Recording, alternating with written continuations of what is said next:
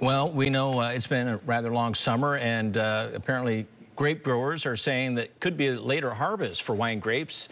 Growers have about a month left to strip the vines. Front Rows' Sogomonian is at Shug Winery in Sonoma with a look at how it will affect this year's collections. Driving past Sonoma County fields, you might have noticed that it took just a little bit longer for these leaves to change color, and soon you'll be able to taste the difference.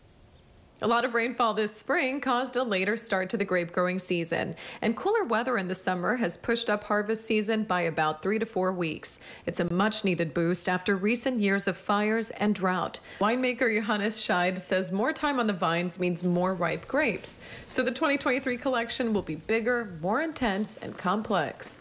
That extended time makes for more fruit and more flavor development later in the wine. So I'm actually very happy with a little bit later harvest this year.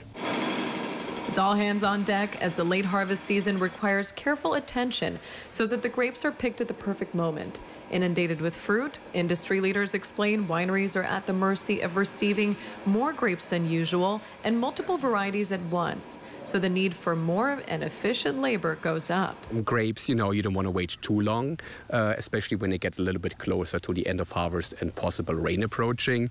But here we mostly do Pinot Noir, Chardonnay, and a little bit of Cabernet Sauvignon. So we're not going to face these problems, and we're going to be really excited. Logistics aside, it's all about the flavor. The later harvest season means sugar, acid, and tannin levels are expected to be balanced, which should make for a tastier sip.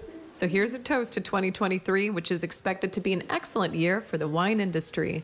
Reporting in Sonoma, I'm Sogomonian.